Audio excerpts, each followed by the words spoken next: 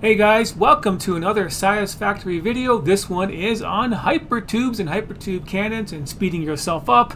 I am going to rant at the end of it because I had to make this video because I had to learn how to do it and all this kind of stuff. But this is the basic setup.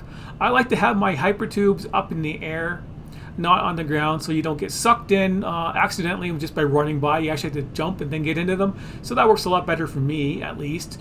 And this is the basic setup I have right here. And this here setup here has long enough to shoot me down my thing and I don't glitch out. And it turned my 2-minute journey into a 25-second journey to my other base. So that's very handy to set up a cannon system like this. Or an accelerator system like this, and I'll show you the cannons up here. My work area is up here. Now these are my two test things that I had working, and I have power switches to turn them off, and I have a raised one and a ground one with no supports and with supports. Now I tested the same thing. I took the supports off when I was testing it with a different setup, and it didn't matter. So I lost no speed, I lost no distance, it didn't glitch less or more because I had supports on these hypertubes. So supports or no supports, it doesn't matter. Whatever you feel like doing. The one thing that does matter is the spacing in between them. If you get too far apart or it gets inconsistent, you'll start getting kicked out of your tubes. At the end here, you get kicked out instead of getting a shot, or kicked to the end of it and dying. There was lots of dying and testing in this stuff to get it to work right, and I found the closer they are together in consistent manner, then they work. And if they're raised off the ground like this, you need more of them for some reason. Maybe it's the gravity for being higher in the air or something like that, but you need more of them to get the same effect in the distance. Now this one here is 20 long, and I have this little lip up here to shoot myself off. And at 21, I got shot off the map. But this is really, it's really inconsistent on the speeds. Like in the first time you go through it, you'll get like super far. Then every other time after it, you'll just get you'll get the same basic distance. And right here, this sends me to the oil fields, basically. And you see that flying guy right there? You can hit those guys out of your hypertubes. I did that. Totally by accident. It was kind of funny. It just hit the guy and you just bounce right off of him and get thrown off to the side somewhere. But yeah, here's the setup right here. If you want to build an up in the air like this and get the angle proper like that, because it's kind of hard to do with these ones here, you build your support and then you put your hypertube in it, of course, and then you can delete the support or just connect it to the hypertube after. But after you do that, it's the spacing is like this. Here's the thing right there. So it's 1, 2, and then 3. So after you get to here, it's just 1, 2, and then 3. And then at that spot, you can click it and you raise it up. And then you use the middle mouse button to get the angle. And then you're good to go. And then when you do the hypertube part, you make sure you do it on the build mode. You can see the build mode there. It's on. It should be on noodle, right there, noodle. And that'll get you the angle. Now let's get to the actual important part, is how to build your own. It's really good to build really up high in the air or somewhere nice and super flat. I prefer like doing it in the air where you can nice big flat stuff going on. And if you have power problems, you got a battery up here to where your hub is. So this is connected to the power grid, obviously, and then you can turn this off at any time. And then you have your battery packs, and your battery packs can run your hypertubes since they take so much power. And you know, they'll just drain the batteries, and then by the time you get shot out, you know, the batteries are drained, but your trip's already done, you're already gone, so it doesn't matter. And you're not draining your power of all your other bases and stuff like that. So once you get it set up, and then you can have an extra switch here if you need to, if you want to. But if you want to disconnect the battery from it. But yeah, connect it to the battery, connect it over here, and then each one can have another switch. So I set up a switch right here for this one here. I'm going to show you the build. So you just get your switch, and right now my switch is on. And then you can turn it on and off. And then you connect your power like you can see right here. But let's get into building it. The easiest way to build these ones is on the ground, of course, because you can access it's a lot easier to see, just put it that way, for your tubes. So once you set up your support, you just build your tube, and then you put it as close as you can as possible, like right there, right beside it. And you keep doing this. You just repeat, rinse and repeat, building your tubes. Build your tube, repeat, build your tube, repeat. get close to it. There you go. Build your tube and repeat. And I can see the blue one right there is 5. So get over there. Come on. I know you want to do it. There you go. So that should be good. Now, what you do is you want to delete every other one. So you put it down. Now you get, first one's going to be the hypertube entrance. So then delete and delete it. Demolish it or whatever. Now you want to get rid of the tubes that you don't need, is because there's 2 sets of tubes here. So you get rid of the set. You get rid of that set of tubes, the one that are facing on the inside. That's where you want your hypertube entrances to be. There they are. So you do this and delete them, because trying to get your tubes connected when they're that close together is virtually impossible. I can do it on the bigger ones there, but on the small ones, when you have them, get the supports. When you have your supports right beside each other like this, and you want to try and connect your tubes to them, like, you can't see them. You have to click and click. Like, you know, you got it there, but you can't see nothing. So you can do it either way, but just doing it, spacing it like this is the easy way. So you get your, everything's all spaced out nicely, and then you can stick your entrances in to make sure you got your arrows facing the right way.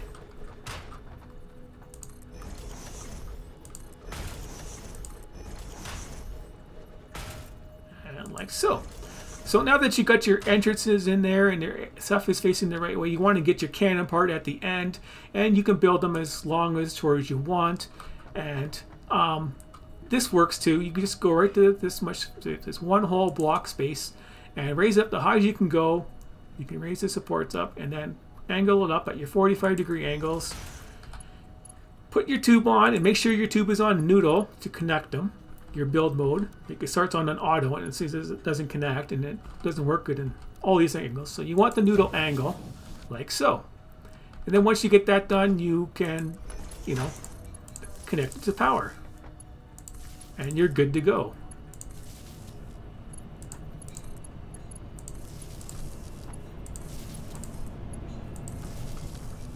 There you go. Now you're ready to go and ready to have them work. And I'll show you a real one. Like, that's just a small one. Let's just store all my stuff because I'm going to die now. Make sure I got nothing on so I don't want to lose it all. And we are going to use this top one here because this one's going to send me the farthest, and I can show you that. So let's turn this power on and we'll get shot off. Nice and high, up in the air. Sends you pretty far. You check out the map. We're exploring nicely here. Oh, it's so laggy. That's the best you can do. Still can't see. Check the map. See, this is the inconsistent part. I might get shot off the map this time. Like, normally I don't go this far. I stop off just over there is where I got off before. But yeah, I'm landing way over here now. And let's hit the mountain, because that's the end of the map right there. So let's turn myself and hit the mountains here. There we go. So yeah, this got just shot right across the other side of the map. Hey, that's a neat little cave area in here to explore. That's neat. But yeah, no, you can't check out the map when you're dead. You can just respawn. There we go. Nice crashing. There you go. So that is an example of how far you can go with a cannon that big. And I have my secondary setup. So that is it for this video on showing you how to do it. I pretty much explained how to build those hypertubes, and I gave you a good look at them. And how did I miss my jump here? I don't know. But yeah, basic and simple, easy way to build them. If they're connected like this, you'll get shot off pretty well, and they'll work like this. And that's 5 is a short distance, and I already tested it before, and I knew I wasn't going to fall off the edge and die. But yeah, so let's get into the end of the video stuff. I had to make this video because I saw some other videos that were I was trying to find out why I was making my hypertubes and falling off and glitching and getting kicked out of my tubes and dying. So I wanted to see how they were built, and I watched some other videos and they did not even help me. I had to continue on testing on my own because, first of all, the videos I saw on the top ones were, they didn't explain it. They showed you it and they didn't explain how to really build it, you know, and explain it to why you want to build it and how you want to build it, like I just did right here showing you this. And the other video was some douchebag just on a whiny little voice with stupid little voice, little douchebag goddamn voice, and that's all he was doing the whole friggin' time, is stupid voice and stupid comments and garbage like that. It's so friggin' annoying, and he's using like God mode and cheats and all this kind of stuff. It's like, oh, hello, yeah, I'm trying to play this game naturally and not cheat and do stuff, so I'm glad you're cheating and doing stuff and using a really stupid, obnoxious voice, you damn fucking douche. Like, what the hell is your goddamn problem? So I had to make this video just because I cannot stand people like that, and I cannot stand the top videos being with people doing like stuff like that. Like, why would you behave like that in the first place? Who is your audience? Like 5-year-old little kids who like that kind of garbage, who watch Teletubbies or something like that? Like, give me a goddamn break. So yeah, I had to make this video right away and learn how to do all this stuff instead of continuing on my build, just because of that kind of crap, and get my cannons to work and that kind of stuff. So I hope you enjoyed the little rant there, and I hope you got that off my chest, and I hope you have a good example on how to get these cannons to work and the basics and that you need, because it can be very simple if you know what you're doing. If you're just winging it, it can be very much a pain in the butt. But I hope this little example showed you exactly what you need to do to get your hypertubes cannons working. Plain and simple, and I don't find much use in these things unless you have them angled perfectly towards where your base is. If you have your huge base somewhere far away in a straight line, then it'll work, and you can use your jetpack and jetpack down safely and all that kind of stuff. But yeah, there's not much really use to doing this besides making your hypertube super fast to get from point A to point B on this huge map. So yeah, and I recommend sticking to 1520 max on your hypertubes and limit your FPS to 30, just a reminder. And I showed you everything else. So that is it. Thanks for watching, and stay tuned for more videos on this Satisfactory game. It's kind of satisfactory. Thanks again.